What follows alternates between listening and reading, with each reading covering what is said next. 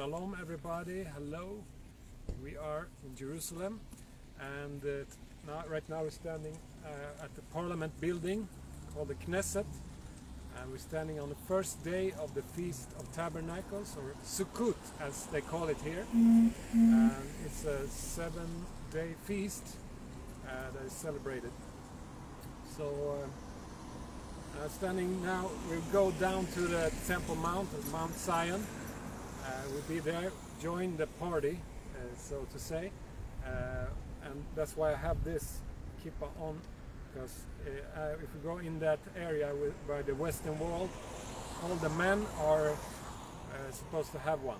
But the funny thing about this thing that many think this is Jewish, is actually not Jewish. It's not in the Bible, but it's a tradition that happened in the diaspora, or when the Jews were scattered all around the world. So then they took some little here and there, and also, you know, these hats and that stuff is not really Jewish from the beginning. But what is Jewish is the thing that is on your pants, you know, you can see that hang down, and the locks and the beard, of course, that's in the Bible.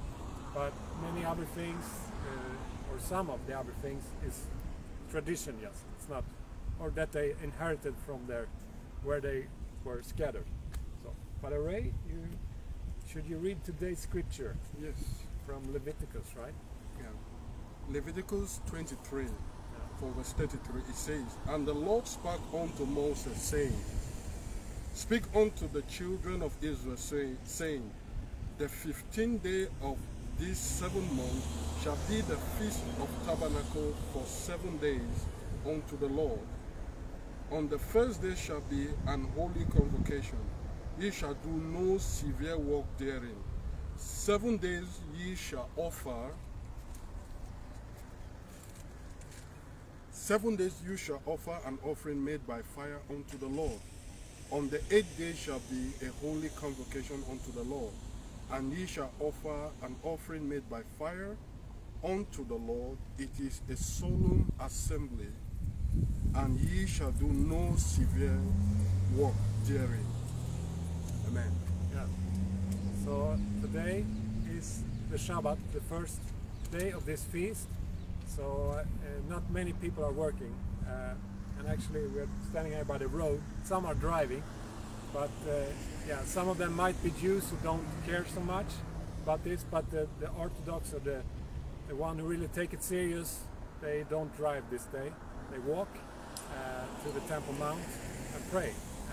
So some of these cars driving they are either Palestinian or Muslim, or they are secular Jews. But most people you see walking around here, they're walking down to the Temple Mount to pray and to have the party, so to say, with the Lord. So that's what we will do anyway. Right now we will see you down there at the Temple Mount for more updates on this Sukkot. Yes, Brother Oscar have explained mostly on the part of the Jewish traditional and from the scripture what it says in the Old Covenant. But there is something we need to know about the New Covenant when it concerns those who believe in Christ.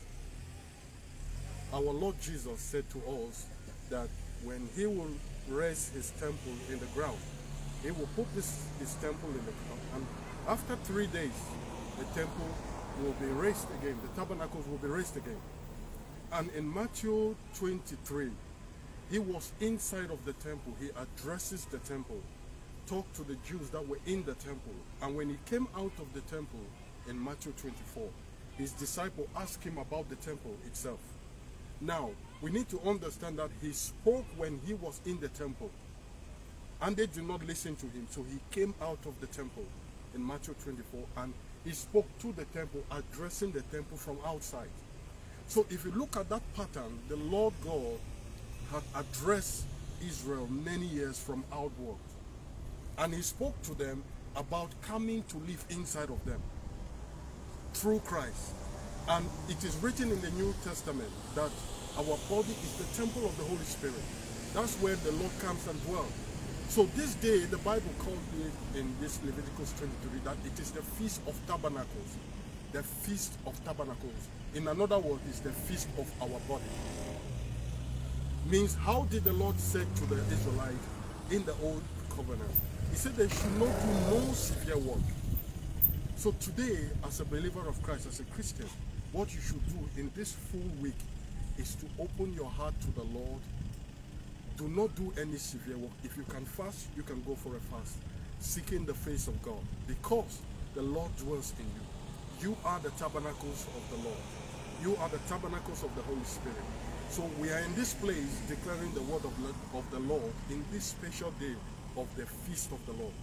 Now, before we end, I would like to say this. This is the feast of the Lord. That's what the Bible says. In verse 37, we say, these are the feast of the Lord. Leviticus 23, verse 37. He said, these are the feast of the Lord. This is not the feast of a particular people. This is not a feast only for the Jewish people. It's the feast of the Lord. So, but there is a way we can honor this feast from wherever we are watching. We can use this week and do not do no severe work. Seek the face of God. May this word meet you well, and may you be blessed. Shalom. Some more Yes. added that.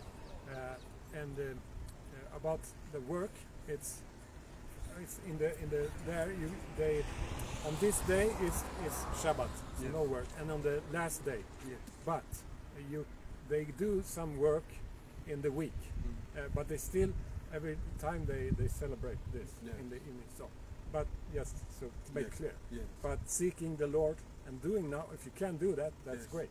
Yes. So if you can not do any more work than seeking the Lord this week, that's great.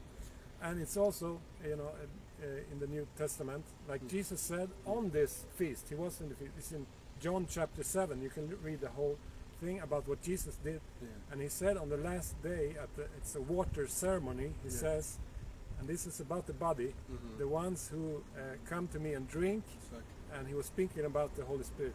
Come to me and drink, and I will give you the living water coming out of your belly, so you will not thirst again.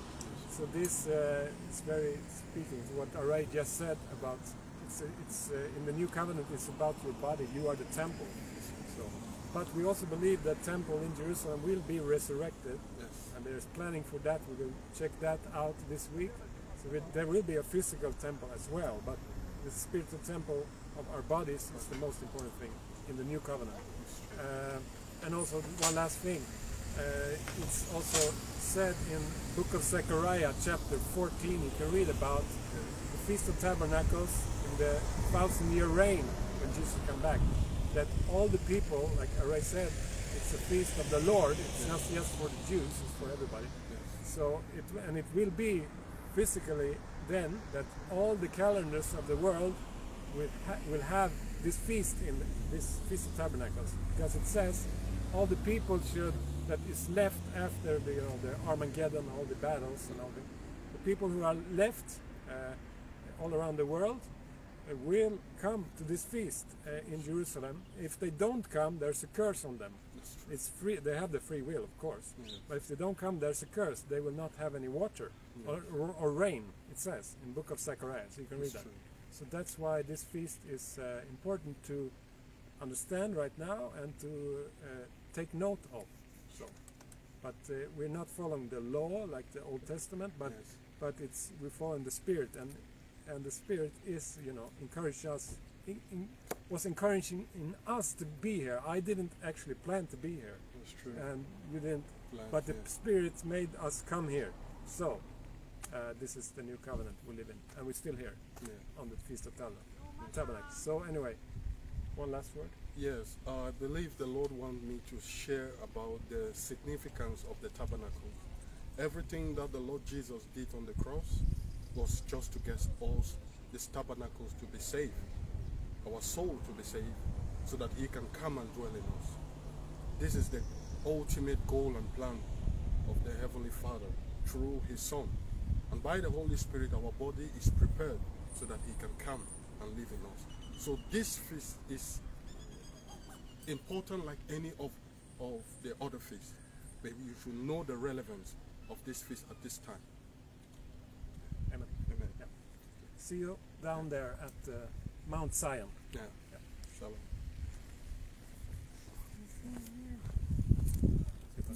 Du tar ett kort. Du och jag. Han kan ta ett kort.